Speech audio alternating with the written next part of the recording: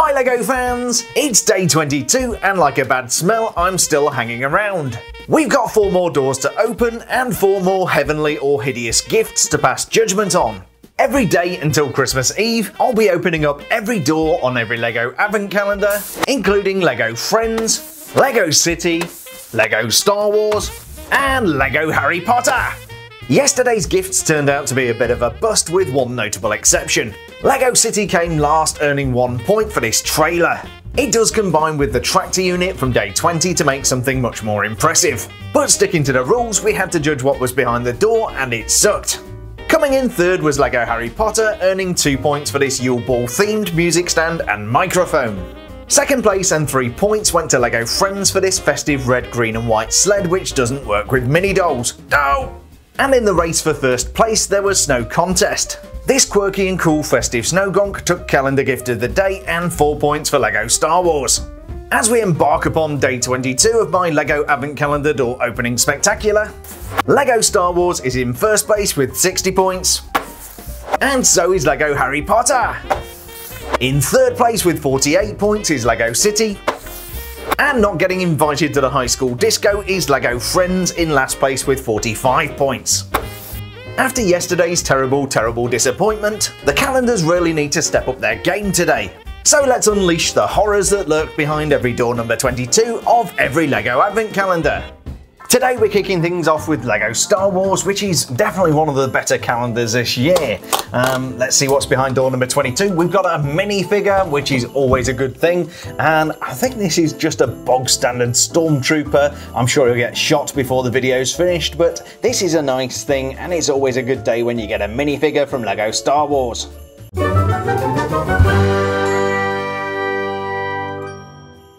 So our first gift from LEGO Star Wars is the perfect minifigure for 2020. Stormtroopers, just like everybody else during this global pandemic, are always missing people.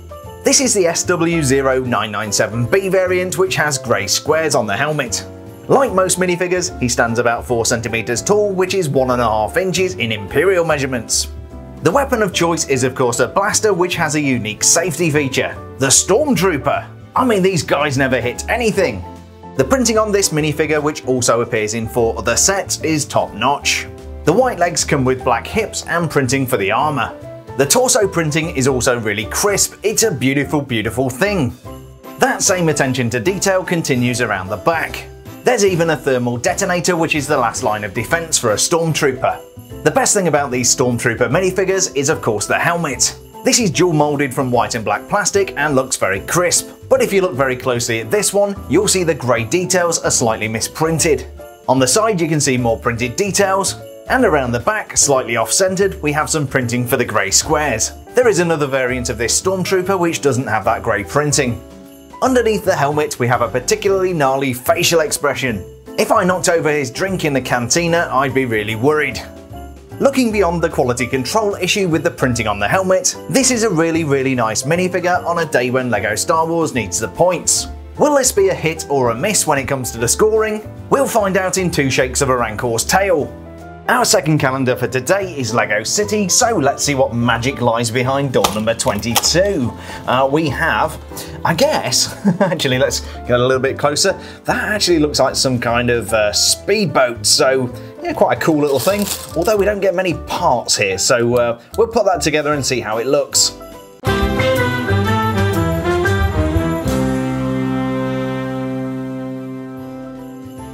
LEGO City Speedboat, I've been expecting you! On day 20 we got a tractor, day 21 brought us a trailer, and now on day 22 we get something to put on the trailer. If you're a fan of LEGO City, this may look familiar. It's a raceboat transporter and a smaller scale version of the 60254 set with 238 pieces. The finished product makes a really cool little gift. However, we have to judge each part of this gift on its own. The speedboat itself is quite a nice little thing. At the back we have a couple of outboard motors, and those are powered by a couple of jet turbines mounted on top of the boat. The bright green hull is long and streamlined as you'd expect to find with a powerboat. And like most of these small LEGO City vehicles, we have a tinted windshield. It's a cool little thing, and as a standalone gift, it's way better than the truck and also the trailer. But will this speedboat power its way to victory and be crowned gift of the day? I've got a Stormtrooper that says probably not. Our third calendar for today is LEGO Harry Potter, and of course we have Two Little Ducks, number 22. Let's see what we've got a minifigure. Now, this is going to be a duplicate. If you already have the Hogwarts Astronomy Tower, you will already have one of these. Mine was actually splinched in the original set. I had to get it replaced. But this is going to be Hermione Granger in that pink dress, which was, of course, meant to be blue in the book, periwinkle blue.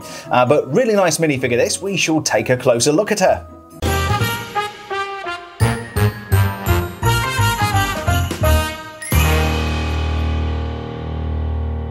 So today's gift from LEGO Harry Potter is the insufferable muggle-born know-it-all Hermione Granger. Like all of the Harry Potter minifigures, she comes complete with a wand and certainly knows how to use it. Hermione is wearing the pink dress she wore to the Yule Ball when accompanying Viktor Krum. In the book, Hermione's dress was meant to be blue. In fact, it was periwinkle blue. Like the other girls we've had in this calendar, the legs are a 1x2 printed part. The continuity of the printing from the torso down onto the legs is almost perfect. We see just a little misalignment here. As you can see when comparing the minifigure to Hermione in the movie, the designers did a great job of capturing all of the details. The dress is low cut at the back and ties around the waist. Like the Patil twins, Hermione opted for a sleeveless dress. Hermione's hair is naturally thick and frizzy, and that's not what we see here. I think she may have been using Sleek Easy's hair potion. The hair element is absolutely beautiful and is currently exclusive to this Hermione minifigure in this particular colour. The first Hermione Granger minifigure appeared almost 20 years ago in 2001. Compared to that version, I think she's aged really well. The facial expression is absolutely stunning with a modest smile, and I really like those freckles. The alternate expression is positively ferocious. Hermione can be a bit of a badass, especially when she thumps Draco. Mind you, if I had a hole in the top of my head, I think I'd be pretty angry as well. It's always a good day when we get a minifigure out of an advent calendar. But when we get a minifigure like the Stormtrooper and Hermione Granger on the same day, it's gonna make scoring really difficult. Today I saved the best for last, and we have the LEGO Friends calendar. We are opening up door number 22, and what do we have here? Oh, as I suspected yesterday, yeah, of course we got the sleigh yesterday, there was a hook on the back, and we are getting a little, I don't know what you'd call this, a trailer. That's what we'll call it, a trailer with a little gift. Of course, you know, we will join this to the actual sleigh, but this will be judged on its own merit because we are looking at every gift in its daily context. So let's put this together and we will take a look.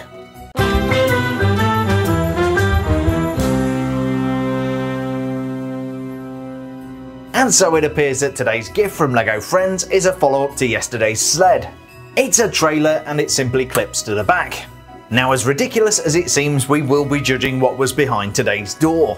What we have is a small trailer mounted on runners and a gift. The gift is a nice enough thing and is topped with a trademark LEGO Friends star. But hey, it's a gift and those things never do well. The construction is very similar to the sled we got yesterday. As a standalone thing, I'm really struggling to get excited about this. It's kind of nice, but not on the same level as minifigures. Will it help LEGO Friends to win Gift of the Day? Who are we kidding? And so we have today's identity parade of advent calendar horrors from behind door number 22 of every LEGO advent calendar. LEGO Star Wars busted out another minifigure, a classic Stormtrooper. Did you know that all Stormtroopers carry iPhones? Apparently they couldn't find the androids they were looking for. From LEGO Friends we got part 2 of their sled and trailer combination. LEGO City delivered the third thrilling installment of their Raceboat Transporter mini build, although we will be judging only the boat today.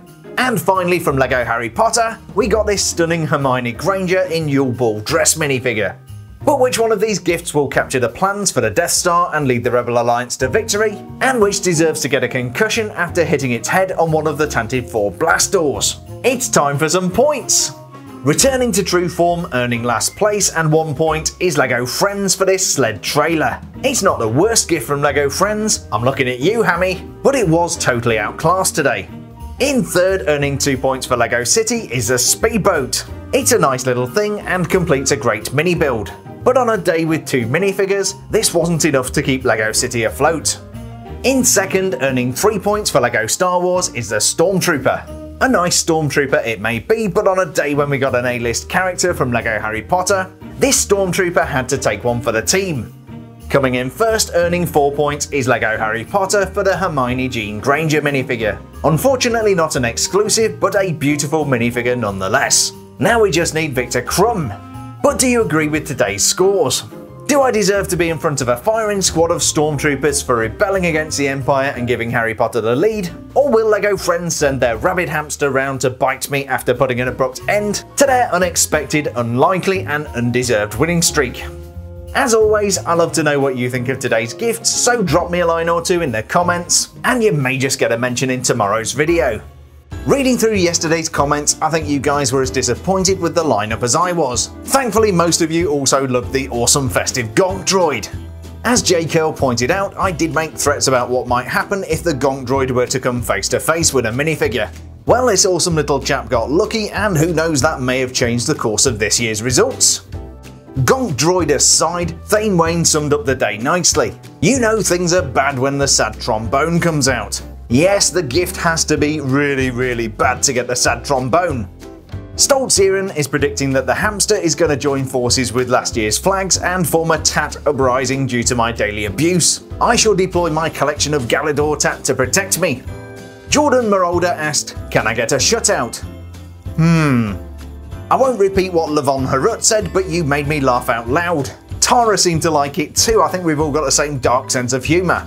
Gordon Horn did what I was too lazy to do and played the sheet music. Apparently it was When You Wish Upon a Star. Copyright strike avoided. Finally, Grace chimed in on the cat on the keyboard incident and said her cat would definitely order the LEGO Friends Advent Calendar. Cats are evil, spiteful creatures and are just waiting for us all to succumb to COVID so they can take over the world. So after today's collection of countless calendar cuties, how is that leaderboard shaping out? Trapped in the Groundhog Day that is last place with 45 points is LEGO Friends, who will definitely need a ride on the Polar Express this year. Also taking that ride, in third place with 48 points will be LEGO City. Never ever let it cool, guys. LEGO Star Wars is close to dominating the galaxy, coming in second with an impressive 63 points. But using the Confundus charm to stay one step ahead, quite literally, are those wizards at LEGO Harry Potter who sit atop the wizarding world with 64 points and a single point advantage. The rates for 2020 Calendar of the Year is so close even I can't call it. So thanks a million for joining me on the epic adventure that is my annual LEGO Advent Calendar door opening spectacular. Stay safe, and I'll see you bright and early Tuesday morning for day 23.